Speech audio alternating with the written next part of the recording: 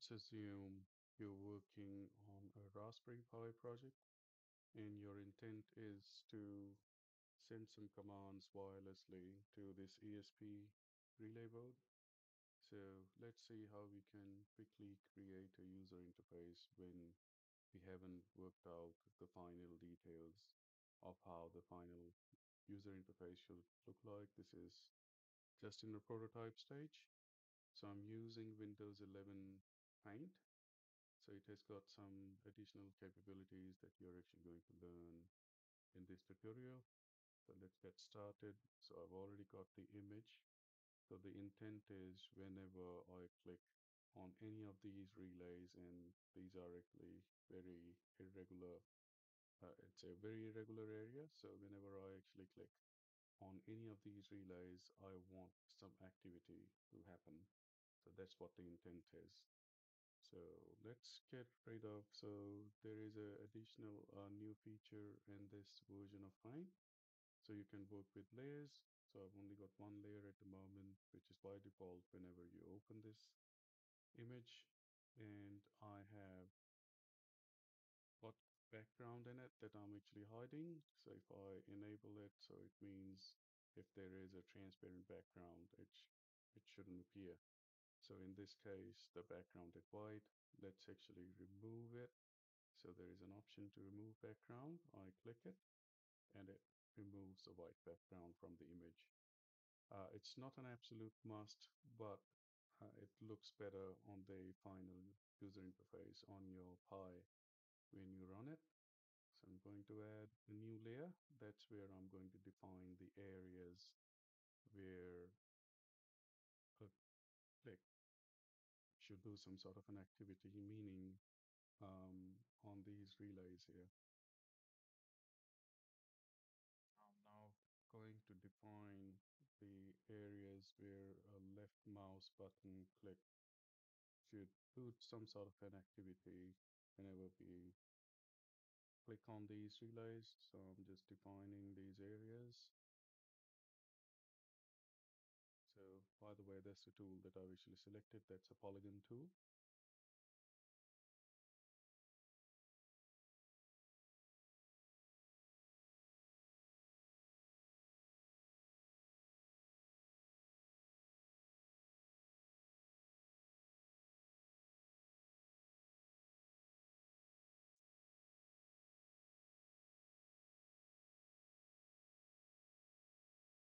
Now that I've defined all the areas where a left mouse button should do something, let's save it. So I disable this layer, file, save as PNG, and I'm actually going to save it as an active file. So you can give it whatever name, and just so that I can identify the file correctly, I call it an active file because I've defined the active regions where a left mouse button should do something.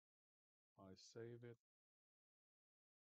and then I disable this view, enable the other view, save as PNG, and I save it as passive. Now this is going to be the actual user interface that'll pop up on your screen in Python when you run it. And these are all dead pixels, so nothing's going to change there. So that's why I call it passive. I can give it whatever name, but I've actually given it relay board passive so that I can identify the file correctly, save it.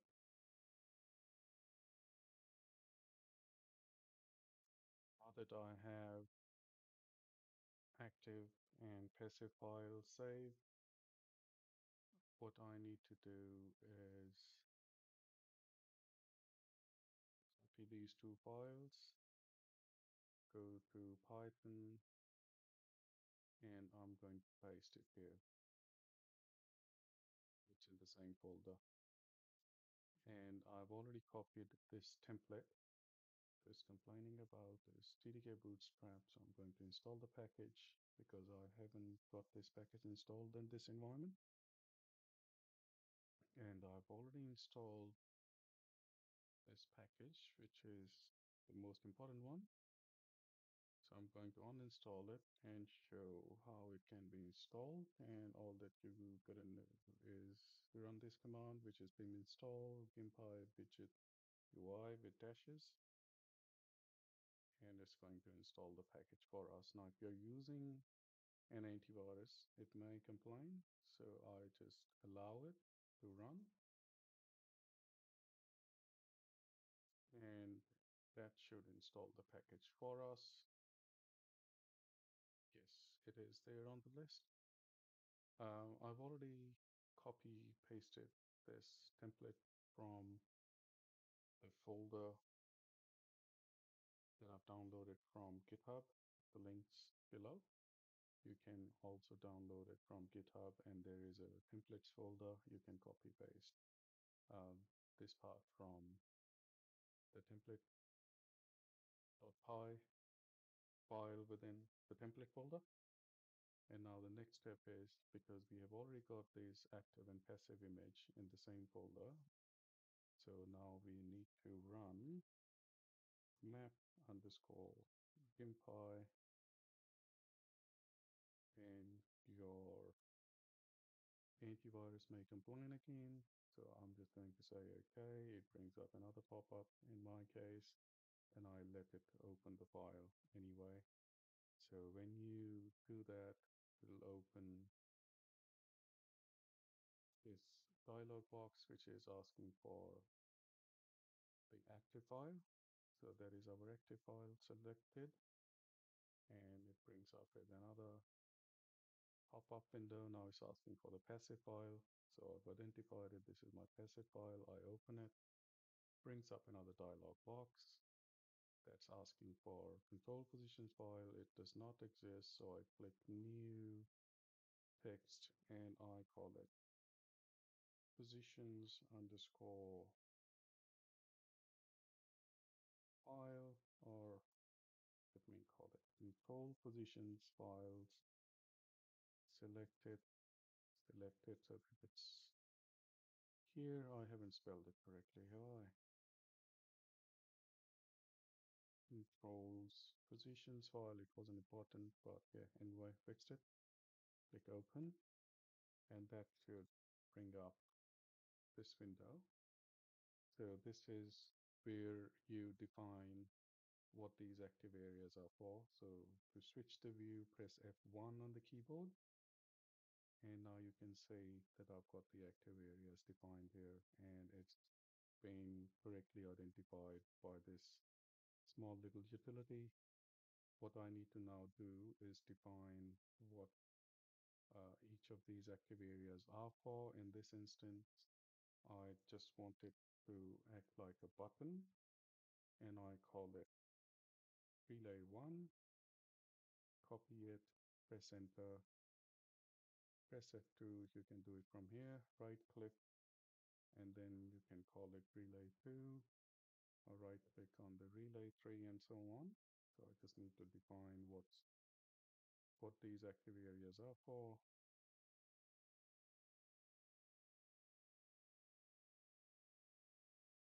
And relay 8, that's the final one.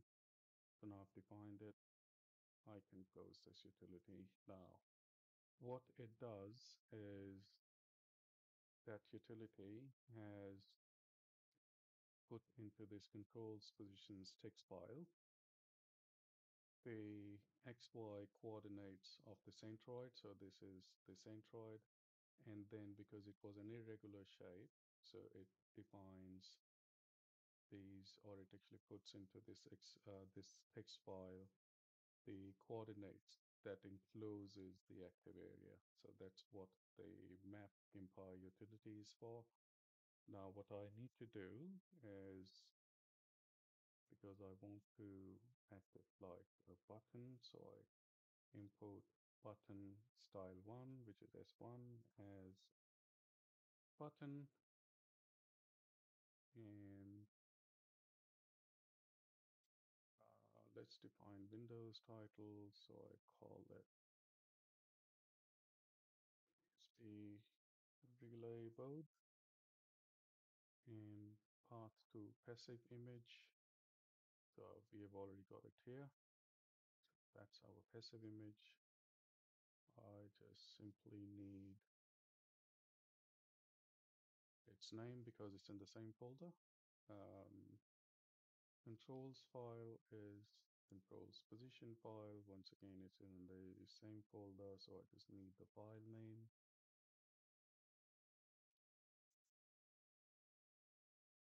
And now we don't need to change anything else. And we want to define the button. So I say RL1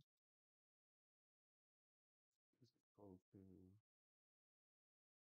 button, and then I need to put in all the parameters. So I want to call it relay1, and canvas we have already defined it, button shape points. So these are the actual active areas as defined in the text file. So I go button dot str to coordinates, and then file location, which is controls file variable that we defined previously. And how have we defined it? So we called it relay1.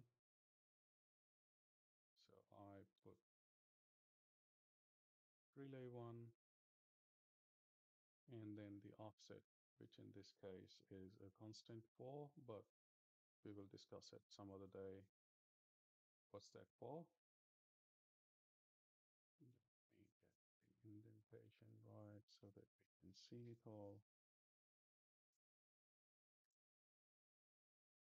In the last parameter is color. If you don't want to define it, you don't have to. This is RGB value. I don't want to. And then now command that should run whenever I click. So I call it, let's call it relay click and define it right here so that we can see it in the view. Well,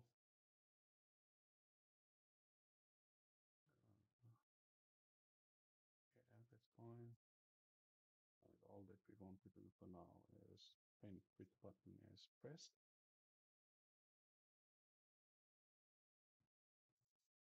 So that defines our first one. Let's see if it works to test it out.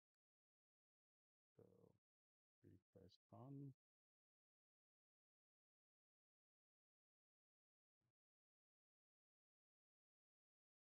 press run.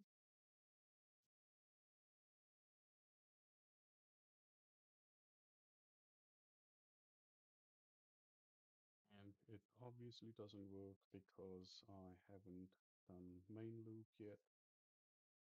Um, the other thing is this button name and control name should be the same. I had a space in between that I've removed here. So I click run and it brings up this window. This was relay one. And now when we click it, you can say if I click anywhere within that area that defines relay one, it blinks, which means there is some sort of an activity that is happening. And also you can see it here in the terminal because we are printing using this function, which is relay click. We can say whenever we click it, now you can't see here, but it prints out relay one. Let's define the rest of the relays.